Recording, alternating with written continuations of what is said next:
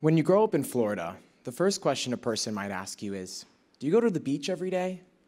This may be a reality for most of my peers in high school, but for myself, I hated the beach. I hate the drive over the bridge, I hate the amount of people there, and most importantly, I hated taking off my shirt. I hated the feeling of showing my body to the world. I was, for a lack of a better word, in how I truly felt, fat. I couldn't take off my shirt to save my life, because deep down, I knew that wasn't who I wanted to be. This simple journey to the beach and the internal thoughts of self-doubt were the start to my journey dealing with bulimia. To introduce myself, my name is William Khabbaz. I'm a first-generation gay Lebanese student here at Syracuse University, studying public relations with a minor in art history. Life hasn't always been the easiest for a person with as many adjectives as myself. I can only say the reason I'm standing here today is because of the struggle and the fight a person like myself has to overcome. So, let's start with the first time I ever took the leap of faith to change my life. I was on a class trip to Orlando with my newspaper staff as we were attending the Florida Scholastic Press Association Spring Convention. My entire staff had taken a trip to the nearest hibachi restaurant before we attended a dance held for students to meet each other. I was chubby, overweight, and you know damn well enjoying that hibachi dinner. As we left, I knew I had overeaten. I could feel my belly twisting and turning. Luckily for myself, I was only rooming with a close friend at the time. He stepped out of the hotel room to go to the dance, and I yelled out to him, "I'll be there in a second." At that moment, I knew I was making a decision, one that I didn't know would affect my life for the next 5 years. I proceeded to throw up that entire meal, collect myself, and walk straight down to that dance floor. It was the first time I felt okay, but only because I skipped a meal. Bulimia and anorexia are the two most commonly diagnosed eating disorders within the LGBT community. Bulimia is the purging of large quantities of food, and anorexia is a fear, an unwarranted fear of being overweight, which leads to obsessive exercise and starvation. A professor in children's health and eating disorders at the University of California School of Medicine, Dr. Daniel Lee Grange, has discovered that at least 30 million people of all ages and genders suffer from an eating disorder in the United States, with gay men being the most susceptible. According to the NEDA, a study conducted by Florida State University psychology professor Dr. Pamela Keel, around 42% of gay men in the United States are diagnosed with an eating disorder at some point in their lives. For myself, that diagnosis came a lot sooner than most. That initial moment of relief I had on this class trip was a rush I wasn't willing to let go of. I proceeded to lose over 90 pounds within the course of the first year. I pretended to be on a forced diet to hide from parents, friends, and teachers. At my lowest, I was 125 pounds. I was a 5'11" male with very little muscle and a fixation on being the skinniest person in the room. It was a goal not only for myself, but for the ability to attract other men. The nature of gay culture highly emphasizes physical appearance, which often leads men to feel pressured into conforming to stereotypes. The social cultural norms that advance the notion of an ideal body image, unattainable by many, influence attitudes toward eating. The American School Counselor Association describes the ideal body image for males as strong, muscular, lean, with perfect figures. The struggle with body image has caused many gay men to harbor an internal negative perception of themselves, their food, and their current way of life. This perfectly describes the way I felt. As a young gay male in Southwest Florida, my high school was predominantly filled with white straight folk with no sense of the word gay. I was unfortunately outed as an 8th grader to my entire class. I remember that day like it was yesterday. A classmate of mine took my paper and just wrote the word gay on the top of my sheet and showed it to the class. I immediately had a moment of fear. It was like my world had collapsed. But in that moment, I chose to be me, and I never looked back. I left that class with a smile from ear to ear, walked straight into the locker pod, and screamed, "I like dick!" And that was the end of it.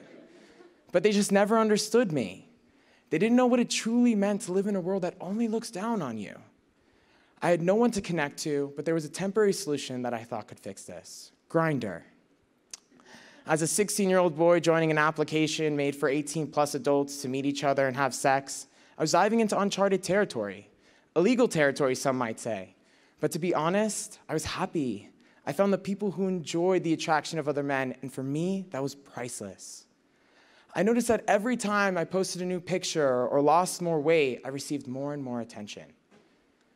This drove me insane.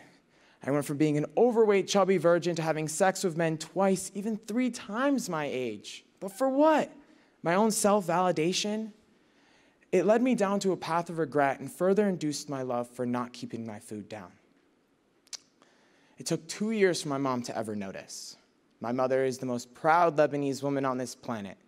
She wakes up at 6 a.m. to start cooking a 4-course meal for her children every day. The minute I come home from school, there would be a massive table of all the most desirable foods in front of me.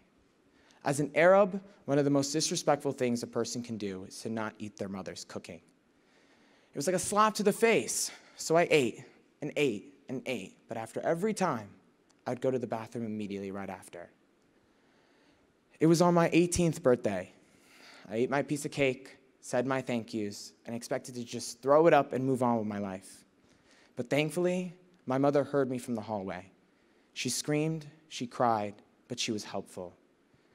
I always did consider my mother to be a selfish, sometimes an ignorant woman at times, but in the moment, I knew she could hear the screams coming from my stomach.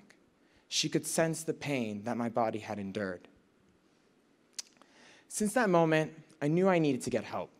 Over the last 4 years, I've gone to nutritionists in Florida, to therapists, and to anyone who could help remotely try to help my self-confidence. But deep down, just like my mother, I'm also very selfish. I chose to ignore a lot of what people had told me because I knew if I gained even 1 more pound, my life would be over. There's always a turning point in everyone's life that really shows perspective and a path for them to follow. And for me, this was my father's death. I never told my father of my eating disorder, and to this day, that haunts me. My father was diagnosed with pancreatic cancer my sophomore year of high school. But only after my parents' divorce, only a year later, I never really communicated with him. I figured that with him out of my life, things would just be easier, as we didn't have a great relationship. 2 years roll by, and I receive a call. It's him. He lived in a town only 30 minutes north of us alone. "Hi, Baba, how are you?" In English, my father goes, "I need you to take me to the hospital. I can't move and I'm running a fever." I quickly got in my Mini Cooper, drove to his apartment. I opened the front door to him, just laying on his couch, shirtless, with a rag over his head. I had not seen my dad in over a year at this point, but what I saw is still ingrained in my head to this day. He had lost so much weight from the chemotherapy and just his overall health that he was the same size as me. His body was identical to my own. At that moment, I knew I needed to stop. I needed to take control of my life before it caught up to me. After taking him to the hospital, my father eventually lost his battle to cancer only 3 days later. Death is something I had never thought of before. But when you feel so good doing something your head is telling you is fine, death is the last thing you can even think about. The image of my father's body will never go away, but the love I have for myself will, and that's okay. I believe that life is about understanding that you'll never be perfect. You'll never have the dream life that you always think about. A quote I live by every single day, said by the legendary RuPaul Charles, is, "If you can't love yourself, how in the hell are you going to love somebody else?" Fast forward to being in college. Yeah, do I struggle with my eating habits? Of course. It's never going to be something I can just wake up and fix. It's been a long battle that seems to just never end.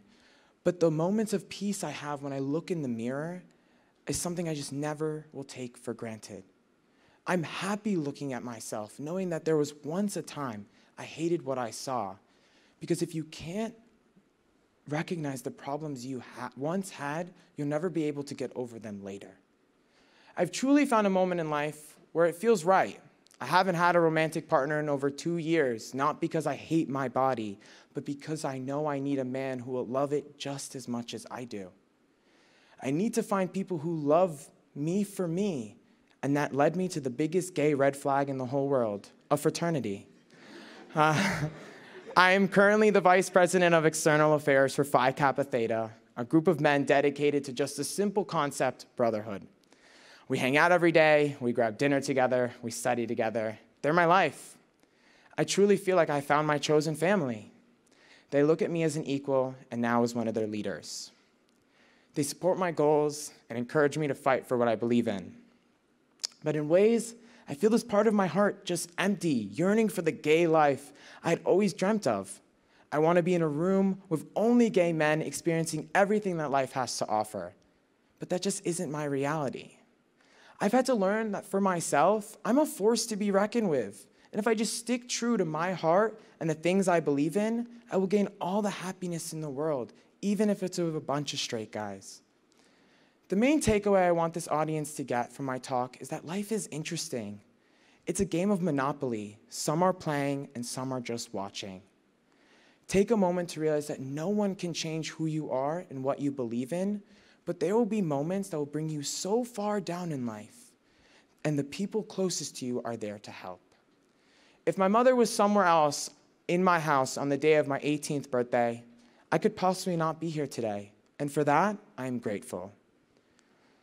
Life will never be a linear ladder for one just to climb. I'm a gay, Arab, first-generation frat boy, recovering ED patient, and the list goes on, and so does my heart. So I will passionately wear those identities on my sleeve and wave to the people that support me.